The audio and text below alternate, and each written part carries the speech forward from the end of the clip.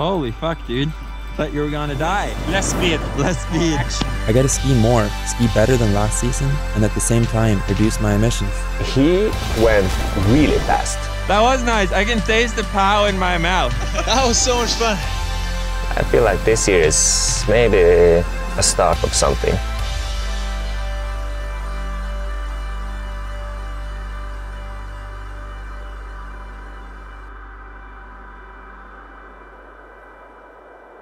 I also have these like sustainable toothbrushes, but right now I'm using a very non-sustainable one. I have the same one, but just not with me. This is really nice actually. Yeah. It's like really soft. Yeah, I like it soft too. Yeah. Like really soft. Yeah. This is the crew for this story. Joonas, Erik, Christer, and then myself on the right. My name is Nikolai. This is my face, and this is my face getting smashed by a gang of bushes. I'm okay. I ski for a living and live for skiing. Yes, that felt so good. The past decade, I've skied all over the world, chasing the best snow and the best mountains. With the obvious paradox being that the more I chase the snow, the more of it I melt. So this year, I wanted to run an experiment to see if I could ski better with less emissions. Here in Bergen, gonna meet with Örjan from Protect Our Winters, and he's also working as a climate consultant or environmental consultant for businesses. So I'm gonna see if he can do that for my skiing. Come on. Come on. Örjan explained that my current footprint was hilariously big. An average Norwegian would have, let's say, roughly 13 tons of CO2 emissions per year. We found your emissions to be something around 40, and 77% were due to transport. So the first rule would be to travel less. And that seemed to be the theme of it. Less of everything. I mean, in reality, the easiest way to cut my emissions would be to just do nothing. But the whole reason I wanted to do this, aside from saving the coral reefs, coastal populations, farmlands, and preventing mass migrations, potentially destabilizing the entire global community, was to be able to shred forever. So for this experiment to be a success, I need to also ski, and ski better than last season.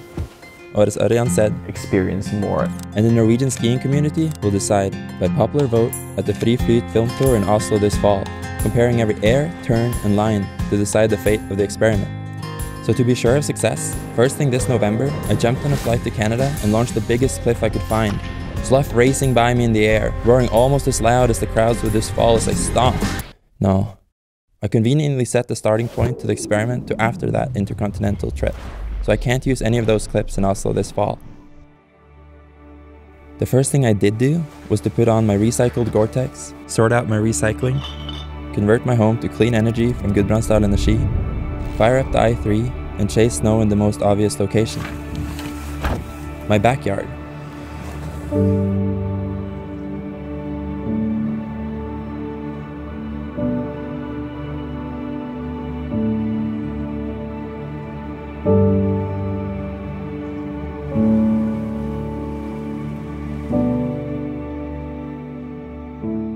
First morning. It's snowing like over a week. Yeah, but it'll be sweet because there's 2 hours of sort of light and it's south facing, so it'll be all red. Oh yeah. And the terrain is sick. December spines or December rocks. We'll see. With minimal snowfall and a sun that never rises midwinter, I've always left Tromsø to go skiing. But my childhood friends, Erik and Christer, have spent a lot of winters up here. I've kind of been stuck up here. Been here all my life. It can be really good, the snow. I think it might be patter actually. You think so? Like patter-ish.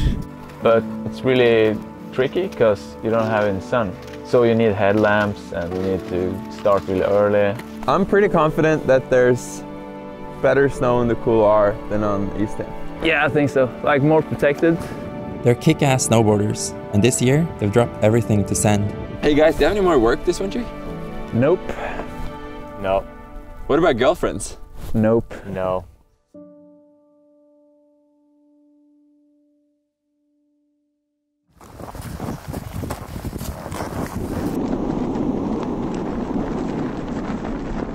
Let's get going. I've never done anything big there.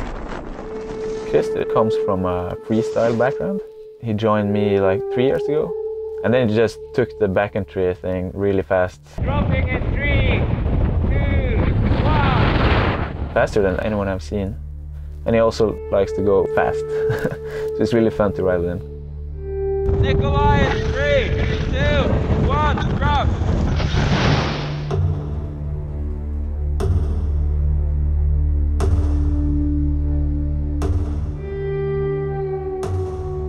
Come on, piss shred. What does it look like? 3, 2, 1, drop it! Regular Norwegian strong muscle dude. He puts so much power into his riding. It's crazy watching him ride. Whoa. Holy! Oh shit, dude! That was so much fun.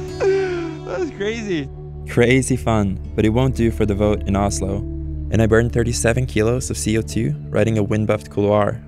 While the I3 is clean, the sleeping quarters, OB van, runs a thirsty diesel engine and is heated with propane trucked all the way up here, making it harder to cut emissions when riding far from the house. There's a whiff of snow in the air, and we keep hunting.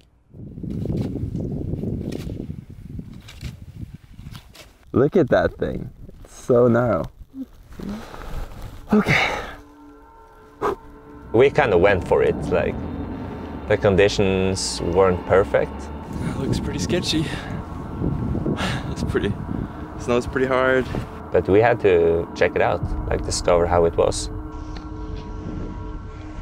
I asked him, are you gonna charge this or just ride it control? Like, yeah, I'm gonna charge and ride it control, so. Hva den kjenner på? Litt nervøs. Ja, litt nervøs, litt kald. Litt varm, litt cruise. I'm ready. Stay safe, ride hard. He went really fast.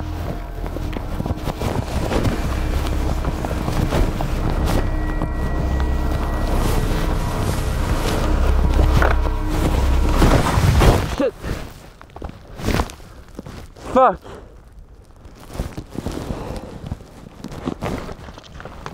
I'm okay, but my ski popped off. Fuck. I could have been neck deep in Japan, but the boys are 100% behind the project. What would you do if you had my kind of budgets? I would definitely go to Alaska and do heli skiing. And I can't let them down. Okay, I'm ready to go again.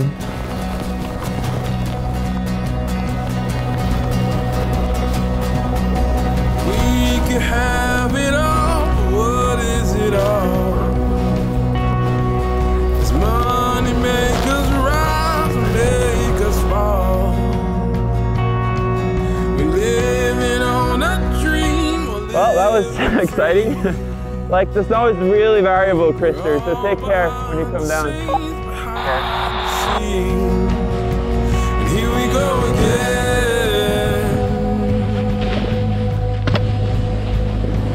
Here we go again.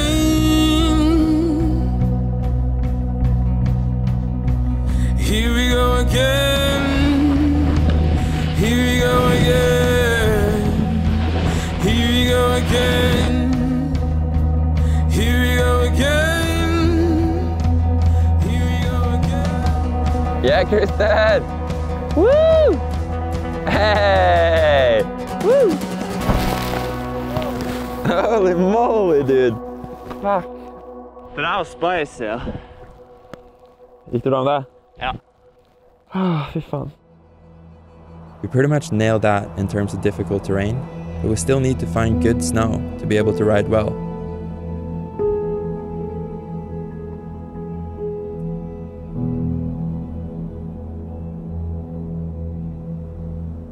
It got really warm in Tromsø, so now we're here in Tamil, where it's colder. You're in the clear. Depends if there's enough snow. It looks pretty bushy down here. Just gonna have to find some landings and see what happens. Pretty different from Canada, probably. Yeah, pretty different from Canada, but it'll be fun.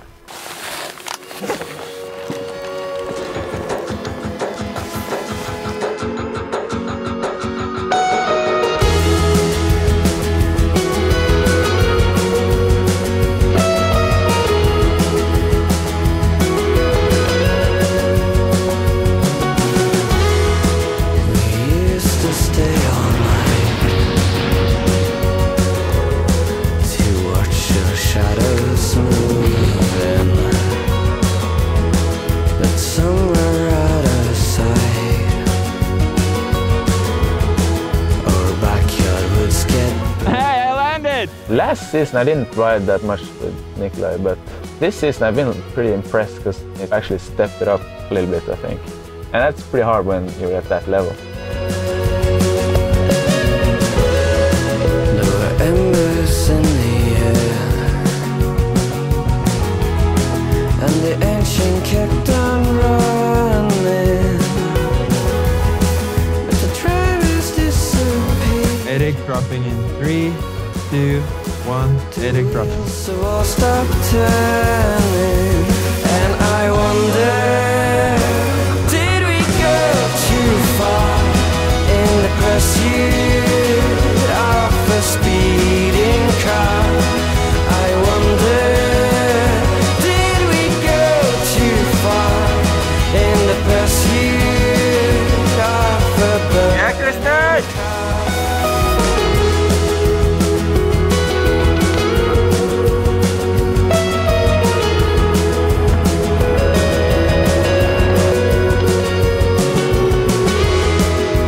Started counting days, we've kept them on our fingertips. The day we parted ways, with our fleet of sinking ships. And I wonder, did we go too far in the pursuit of a speeding car? I see a bush laying. Yeah, you don't know if it's just rocks or whatever. Yeah. But it's actually the best snow I've had in Tarmok for years.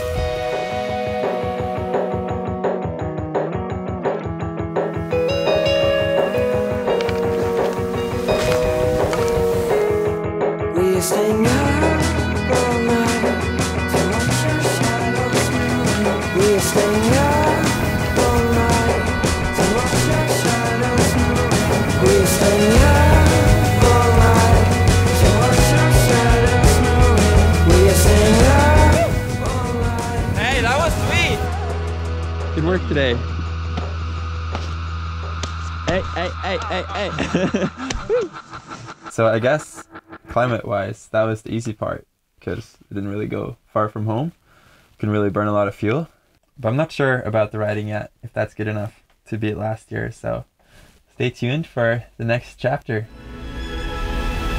This layer was the fresh snow, which released pretty easily. It means that everything is fucked now. So I think basically it could be a good time to pack up and leave, head south.